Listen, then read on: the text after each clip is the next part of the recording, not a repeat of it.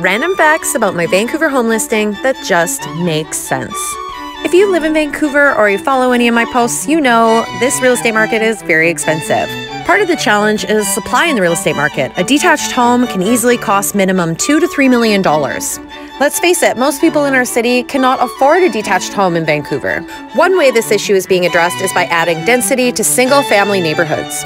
This property here in Mount Pleasant is a prime example, where you have a front and back duplex-style home plus a detached infill property. These are all independently strata titled and can be sold separately. Think of it sort of as a boutique townhouse development. In Vancouver, during the time of the 2010 Winter Olympics, we started to see these laneway houses popping up, but these were typically tied to the ownership of the main residence.